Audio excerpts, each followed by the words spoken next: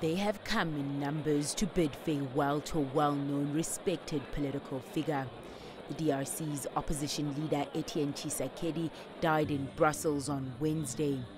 Congolese mourners from Belgium and several European countries attended the wake, organized in an exhibition hall. I came to commemorate a great man, someone who has taught us democracy and respect for human rights, and above all, the rule of law. We came to mourn our president who died. We pay homage to him because we won't be able to go back to the country for his funeral. He was the leader. He fought to free Congo for a long time. It is a shame he has gone. Known as the Sphinx for his sparse but profound statements, Tshisekedi was the undisputed leader of the opposition to President Joseph Kabila.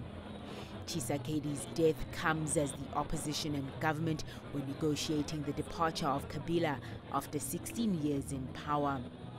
He was expected to head a transitional council to oversee Kabila's exit by the end of this year, and a deal struck on December 31st. Honestly, we had to come here. We had to. He contributed so much to our country. He brought democracy back at home, and he made us understand how to take responsibility for ourselves. So, understand my emotion. I don't have any words to express myself. Look at all the people that have come here. Thanks to him, us Congolese really know our rights. Even though he was ill and absent from politics for 3 years, many admired Etienne Tshisekedi for remaining outside the folds of power in a country where many opponents have cycled in and out of government over the decades. Tshisekedi's credibility enabled him to mobilize the masses like no other figure in the country. But his critics say he failed to leave in place political structures that could survive him.